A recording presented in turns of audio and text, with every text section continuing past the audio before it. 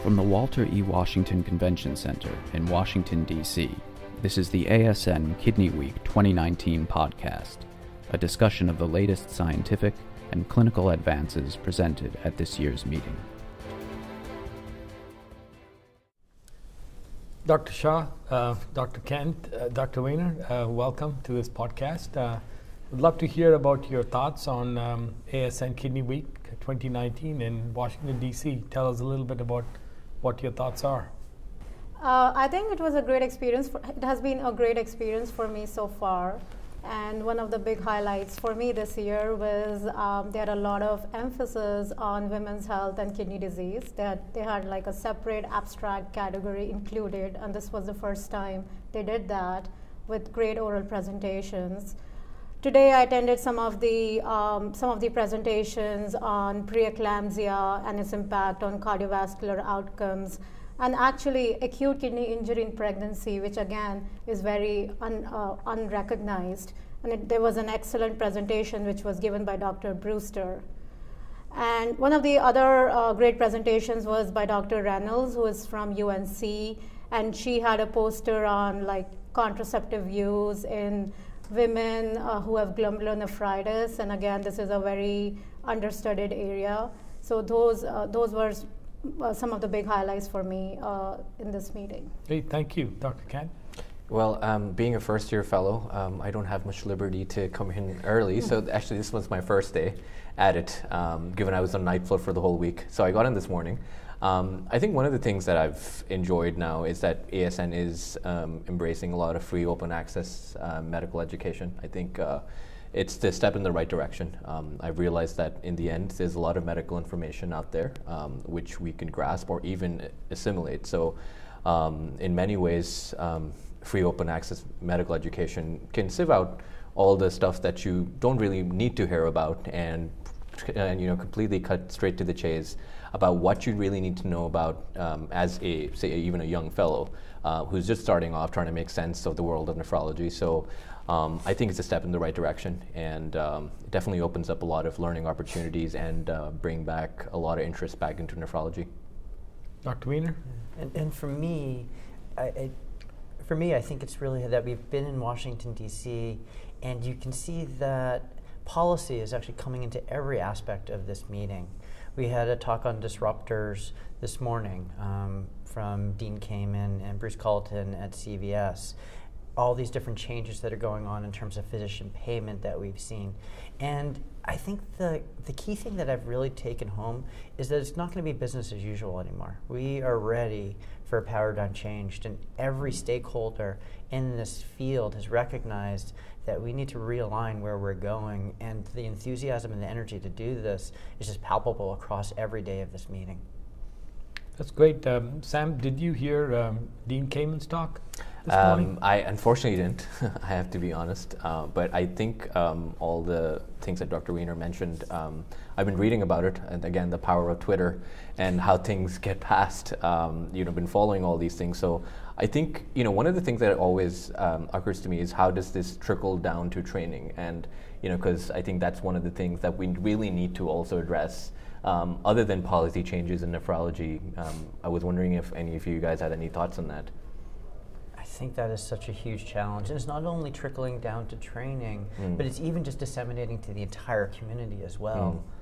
It's one thing that has been done very well so far at this meeting, but I was talking to a person just a few minutes ago who hadn't even heard a whole lot about all of these different policy initiatives that are coming. And it just makes me realize that there's so much more that needs to continue to go on to reach every member of our community in order to say, hey, there's change going on here, and how to best engage with this change. I think one of the points that Dean Kamen made in his presentation is, the difference between technology and innovation, and how we needed people to embrace the technology, and that really was innovation. I was really moved by that, and some of the things he's developed for kids from all countries. He had a big event, a week ago in Dubai.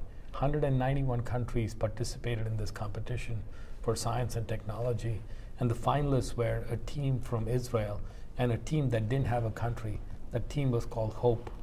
because they were from a refugee camp in Syria. Yeah. So they didn't have a country, and they, at the end of it, they hugged each other, as two teams. So it was powerful. He got a standing ovation. That was just. And what did these spontaneous. teams make? Just different things, for technology. Okay. That how you can advance things from, robots and just Oh, wow. little things. These are high school kids. Wow. Really powerful. So very very impressive. It So, showed the power of just bringing people together, and the fact that even if it seems like there should be non-cooperation, that people can just come together and unite for the same purposes, no matter who you are or where you are. I mean, it's a tremendous lesson for everywhere, I think, that he tried to provide for us this morning. Yeah. He has over 440 patents, and right from the Segway to home dialysis and the peritoneal dialysis machines and so on. And now that he's working with Bruce Cullerton, with CVS Pharmacy, I think, and his talk was, next after Dean Kamen, and then Todd finished it with how the ASN is committed to, increasing funding for research, driving innovation, and really keeping the patient first in terms of what can we do for patients with advancing their, kidney health. So I think the buzz at this meeting has been the highest. I've been attending ASN since 1992. I have never seen this much buzz, and literally I get goosebumps and just seeing the excitement in nephrology. So. Yeah. And coming in as the president-elect, I'm sure there's a lot coming in the next No, year it's too. exciting. Yeah. We work as a team. You're the president or president-elect, but Yeah. we have a great team of leaders, and it's everybody, all the committees and the various communities and so on. ASN is a big family, and I think, we are representing that team, and I think it's the teamwork that's really key. And it's just remarkable, all the stakeholders. I mean, you can see, this finally attention in this field, once again, from pharmaceuticals, from device makers, from care providers. And it's just, it's a really cool time right now. There's stuff going on, and it's finally, it's as if we've been kind of walking in jello for a decade, and we're now finally able to get moving again. Dr. Shah, any further comments? Well, there was a lecture by the NIH director today, Dr. Francis Collins, and his daughter was here too, Dr. Margaret Collins, who is a nephrologist, and I think it was amazing.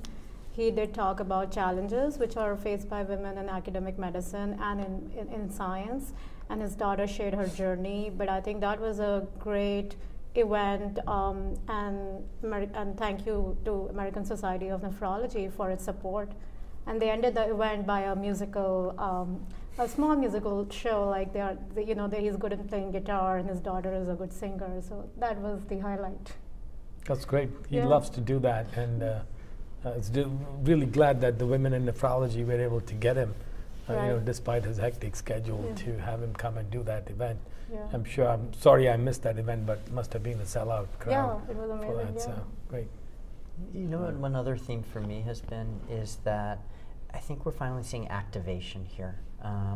We're talking a lot more about patient activation and patient-centeredness, and how the patient and the patient's family can be involved in their own care. But I think we're also seeing nephrologists reactivate to really take back the leadership role in advocating for this patient-centered care and advocating for what's doing right. And that's been another thing that's just been pervasive in everything, is that we're back.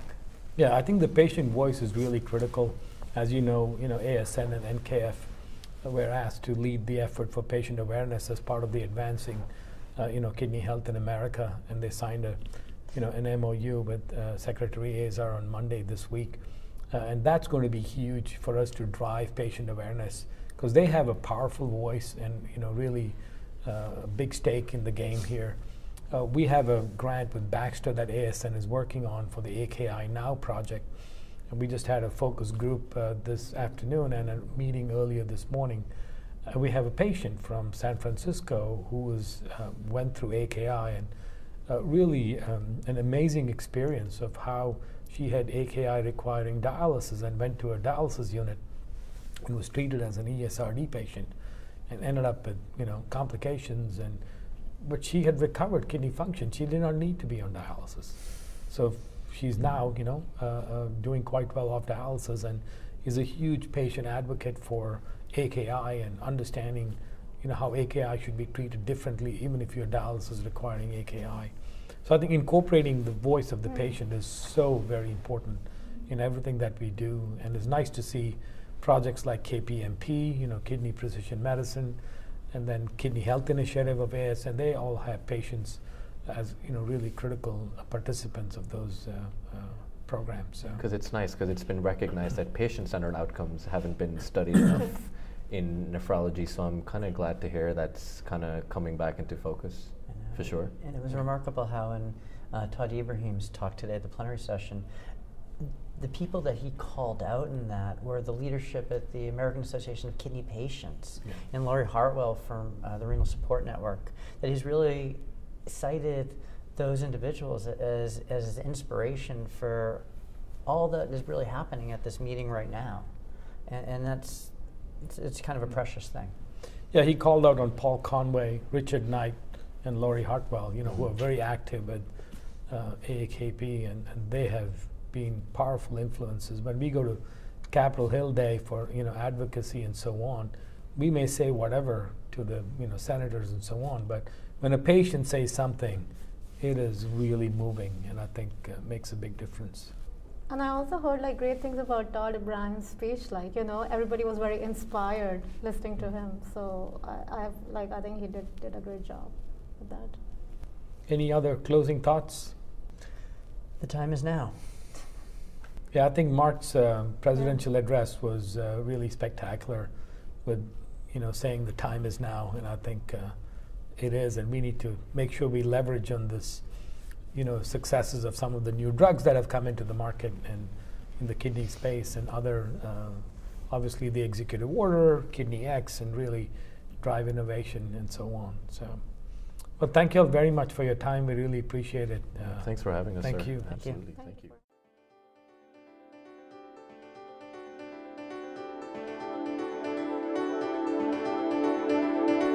This podcast is copyrighted by the American Society of Nephrology, all rights reserved.